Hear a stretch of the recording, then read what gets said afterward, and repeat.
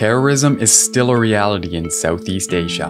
For Indonesia, bulletproof glass in government buildings, public spaces like shopping malls, museums, hospitals, and office towers is a necessity.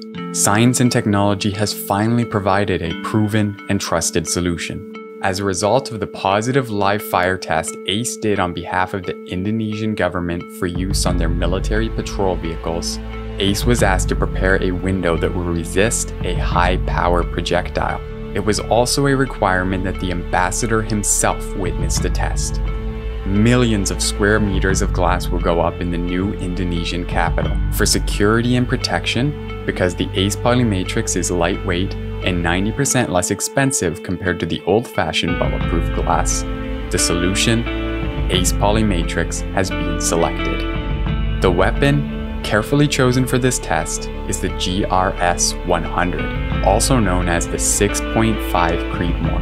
Retired USMC Lieutenant Steve Cashin oversaw the test, allowing the ambassador himself to shoot at the test sample. The result was positive.